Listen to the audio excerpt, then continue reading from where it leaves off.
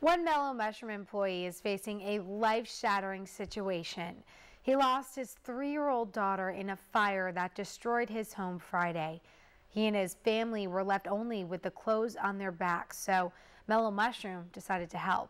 41 NBC's Sean Franklin found out how the pizza chain is serving up more than just food for this family. Dough, sauce, cheese, and whatever else you may want. Mellow Mushroom is in the business of making pizza. Strikes me in so much awe that people that don't even know him but work for Mellow Mushroom want to give and help out. But next week, the pizzeria just off Bass Road Run out! is doing more. We're really hoping for a really big crowd, just a lot of people coming out to show their support for Adam. Friday night, tragedy hit the Shroom family.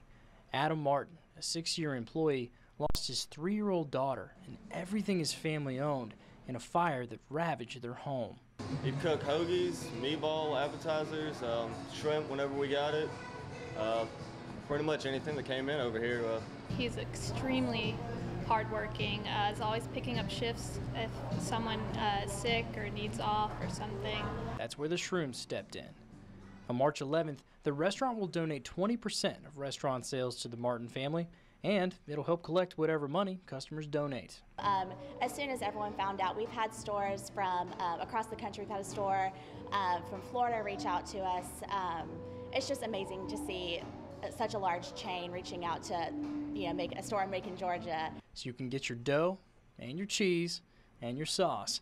But next Tuesday, Mellow Mushroom is adding one more item to its menu: compassion. In Macon, Sean Franklin, 41 NBC News.